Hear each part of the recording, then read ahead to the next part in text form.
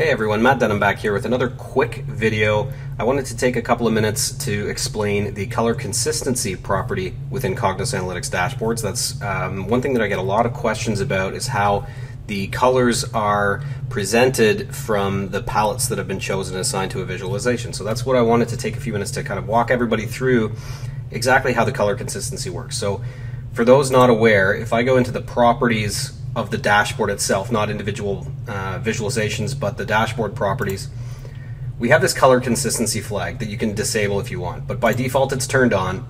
So let's take a look at what that does as I build a visualization. So the first one I'll throw on is a simple pie chart, because I think that's going to illustrate what I'm trying to do fairly quickly here. So I'm going to, it doesn't really matter which palette you choose. I've got a palette that I like here. It's the Carbon X palette. So let's take a look at the values or members that are going to appear as the segments in my pie. I've got 4 countries. So what I should expect to see are the first 4 colors chosen here or used from my palette moving left to right. So I'm going to add country as segment, and it doesn't really matter which measure I use. So now as I go back to my properties, I see purple, blue, green, and this kind of maroon, kind of clockwise around the pie. So that makes sense. Now I'll add another visualization on. Let's take a pie chart, or sorry, a bar chart. And similar process here. It doesn't matter which measure I use, but I'm going to add the same field to color. Once I add the, again, pick the correct palette. Now if I go to populate my color by with country, here the color consistency is making sure that when I'm eyeballing, say, United Kingdom as blue, it's going to maintain the same color through all of the different visualizations that I've added to my dashboard. Right? So this way, as I'm just glancing, we can see upon each visualization the same color. I get the consistency across, and I'm not comparing apples to apples by mistake as I'm looking at the different colors. So moving on from there, if I create a column chart, and again I'm going to flip the palette. Now let's pick a different field. If I look at education, it has 1, 2, 3, 4, 5 values. So I would expect that it's going to pick the the color starting with peach here, because the first 4 colors have already been assigned to these 4, in this example, countries. So let's drop education on, and it should go kind of from that peach color, going from there.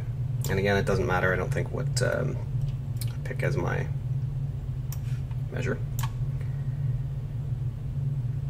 So you can kind of see that here. I'll just try to make it a little bit bigger and flip back over to the properties. So here I'm going to see kind of peach, maroon, green, dark blue, and pink moving across, right? So it's taken the first 4 colors and assigned those to the first visualization that I chose. Then it's going to pick the next one, so that I'm not comparing, just eyeballing this, confusing Bachelor with Germany or something like that, right? That's the point of that property. Now, just as easily, if I delete that and I go back into Advanced, I remove that color consistency flag.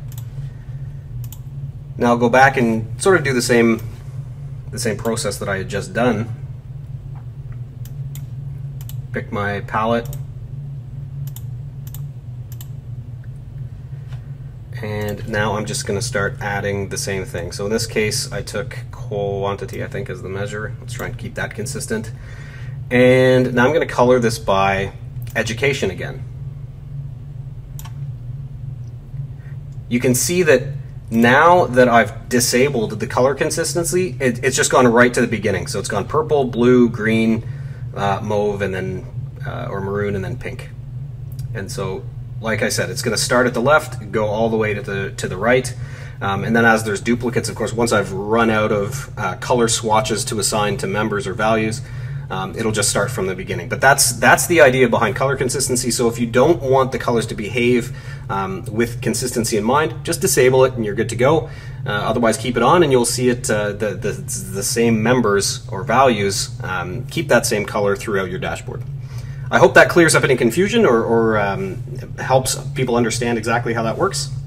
As always, if you have any questions, please don't hesitate to reach out. Thanks again.